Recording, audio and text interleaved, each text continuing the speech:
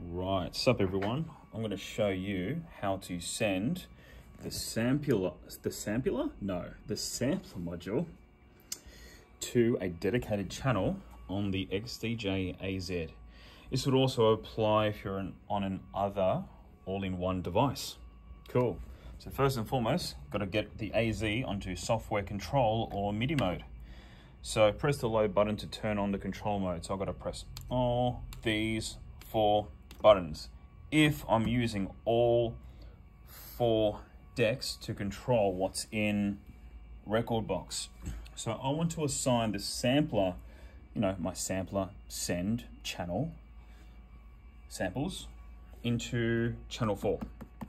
Okay, so while I'm playing deck 4, it'll also share what's coming from the sampler module in rekordbox. Okay, so there's a quick shortcut if I don't have an external MIDI controller. If I hit Shift, then beat jump.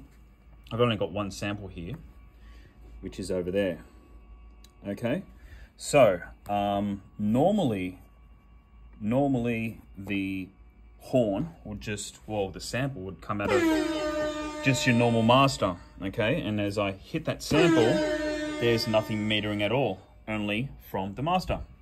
Okay, so what you'll see from the sampler panel is, look at this, different outputs. That's great. So if I select output number 4, guess what's going to happen? I'm just going to turn that down. Hit the horn, and guess what? It's coming out of channel 4. That's how it's done.